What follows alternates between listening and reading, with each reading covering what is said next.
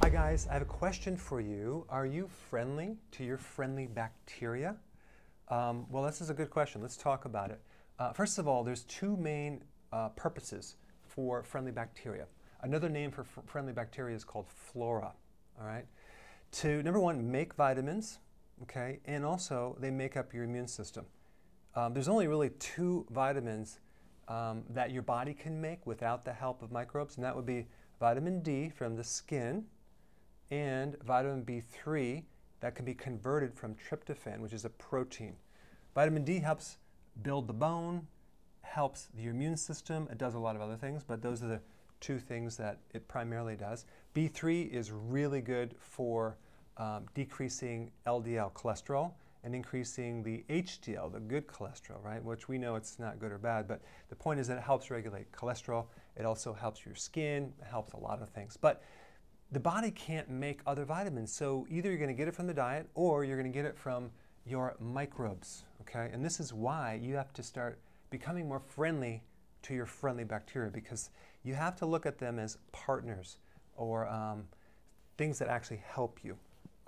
They are the energy factories. They're your insurance policy. They're the backup vitamins that you need. Now, they live off of fiber. So when you consume vegetables, we don't want to feed them grain fiber. We want to feed them vegetable fiber. Fermented vegetables, sauerkraut, kimchi, all the fermented vegetables are very, very good. Asparagus, garlic, they're all really, really good fibers to feed your friendly microbes. But let's just take a look at friendly bacteria can make vitamin K2. Vitamin K2 prevents the calcification of your arteries. They get rid of soft tissue calcium deposits in the body. So they're good for kidney stones, calcium that deposits in the breast tissue. So they take the calcium and put it into the bone where it should be. So this is one very, very important vitamin. So the body also makes something called folate, which you normally think of preventing birth defects in a pregnant woman when they take prenatals, but it's also needed to make neurotransmitters to prevent things like depression, mood disorders, and to reduce stress. Also, they are responsible for making certain type of protein as well. Now, biotin is also important too and is made by the friendly bacteria. Biotin is really good for your hair. It's good for cell growth. And if you're deficient in biotin, you could lose your hair. And so a lot of people are taking this supplement, but it could be a digestive problem. You just don't have the friendly microbes to make biotin in the first place. Now, there's really only one microbe that makes biotin. There's not a lot of microbes, so it's really easy to become deficient. But B12, you have many different microbes that can make B12. So this is more difficult to become deficient, but if you're a vegetarian, you could be deficient because normally this is from animal products. However, I just had my wheatgrass juice powder tested, and I found that it's double the RDAs, and it's interesting because in wheatgrass, you don't have B12. So it's made by the friendly bacteria that lives with the wheatgrass.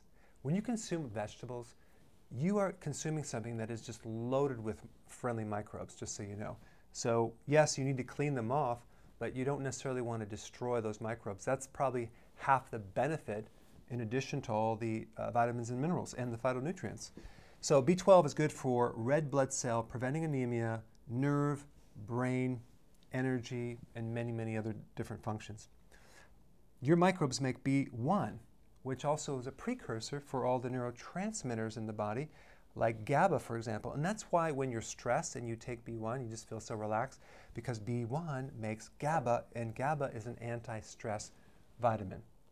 Now, when you take antibiotics, you're going to find that you're not going to absorb nutrients very well after that. So you have to put that friendly flora back into the gut by consuming fermented vegetables like sauerkraut. That's very important. But if someone has taken many antibiotics, they have a lot of nutritional deficiencies, and they need to take a lot of supplements because your body's not making enough vitamins. So you have to realize, number one, that your body is bathed in a sea of microbes. You have 10 times as many microbes as you do your own cells. So you want to become more friendly to them. You don't want to just kill them off with too many antibiotics. So look at them as your partners, as your insurance policy, and take care of them.